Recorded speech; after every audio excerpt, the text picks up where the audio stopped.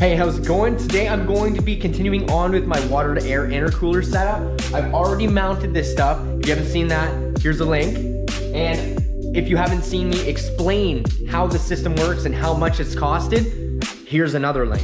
So I'm gonna get right into it. What I've got to do is I've got to run all my hose. Like I've told you in the other episodes, I'm literally using a hose from a garden, stole it from my mom. Hopefully she don't find out it was me, but it is the way it is. We gotta get this car going down the road. So I'm gonna start off by getting my rad attached to my intercooler, and that is pretty much all the plumbing I need to do for up front. And I'm going to send everything back to the trunk because that is where my actual water box is. So I'm gonna have to send everything that way, and I'm going to do it very neatly. I'm gonna come out 90 down, so I'm going to avoid as many things as I can. Do it in a clean, crisp way, and make sure this stuff isn't gonna get heat soaked like crazy. So I'm just gonna use these 90s. These are 5/8 90s. I bought them on Amazon. They are called 5/8 bar fittings 90s. So get those and it'll go right into the end of a hose and then you'll be good. So I'm gonna do a whole bunch of joints so it's not like randomly bent tube like this. I don't like that. I will eventually be changing this, but anyways, yeah, I want it all nice and crisp and flow correctly. So the water is gonna be coming from the trunk and going into this inlet right here. I've already got that all sorted out. And then it's going to come through here and it's going to heat up the water from the air, and then the hot water's coming out of this. So I need to send this to my rad, and my rad is over here. So I need to get this hose down there and avoiding all this contraption of headers and exhaust and everything there. So that's gonna be difficult, but I think I just got a plan. I think I got a plan.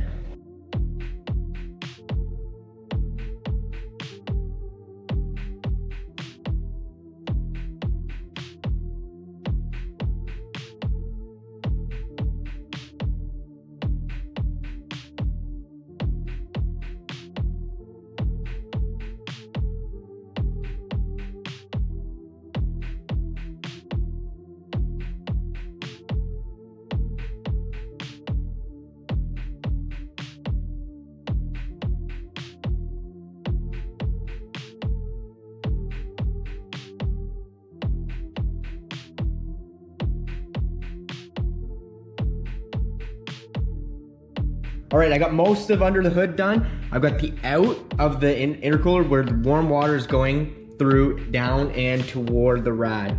My rad's down there, it's already on my inlet, and there she sits. So it will come in through right here because it's at the very top of the end piece. It'll fill up here, and then the water will go across, and then the water will come out here. So I have to run this to the trunk at the top of the tank because that's where the warm water is going in. I think I am going to go from the outlet on the rad over here, and then underneath the plastics on the wheel well, go up into the wheel well, back into the car, underneath the carpet, and then all the way up to my water box that it's in here.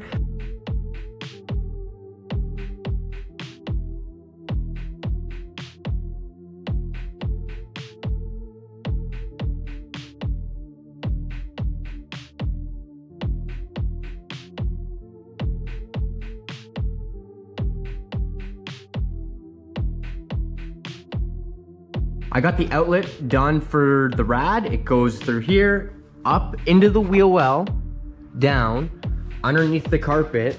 Actually, it turned out really good, can't tell at all. And then I've got the hose out to here. I'm short a couple of fittings, so I'm gonna do these fittings last because I'm waiting on a bag of them because I want to 90 out of here and then straight down.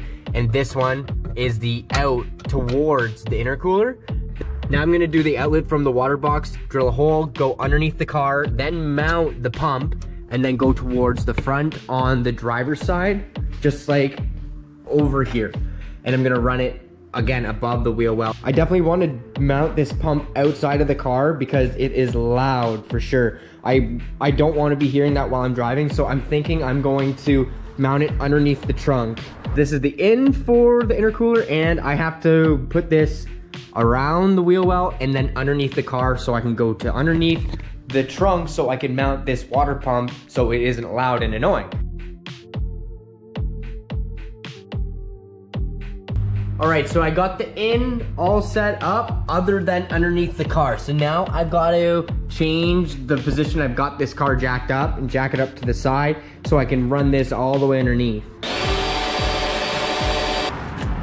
Sweet, I got this line all tidied up. I'm gonna cut a piece out of this mat. It's rubber, so it will deflect sound because of the vibrations of that, that pump. So I'm gonna cut a piece out, and that's what I'm gonna mount to my car, and then I'm going to mount my pump to this.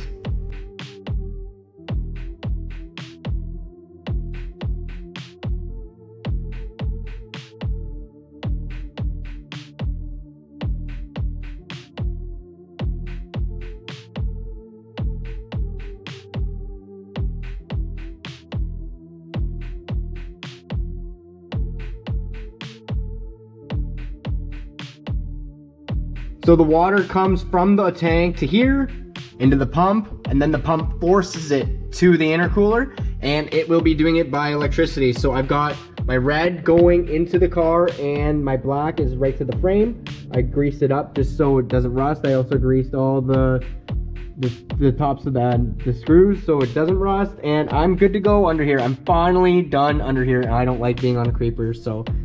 As you can see, this is looking pretty good. I've got all the lines done. I'm pretty pumped. It's all mounted good and it should be leak free. The fitting I'm waiting for is a 90 because I want to bring that hose, which is right underneath my carpet right now, and bring it up cleanly to the top right there. So I'm very close to having all my coolant lines ran for this water to air setup. I am pumped, and this is exactly how I envisioned it. I envisioned this exactly like this. It's very clean. This is the wire I'm going to run up to my switch underneath the carpet, but I will save that and just do that off camera. But damn, this is looking awesome. I'm really pumped on this. That is for sure. Turned out exactly how I wanted it to.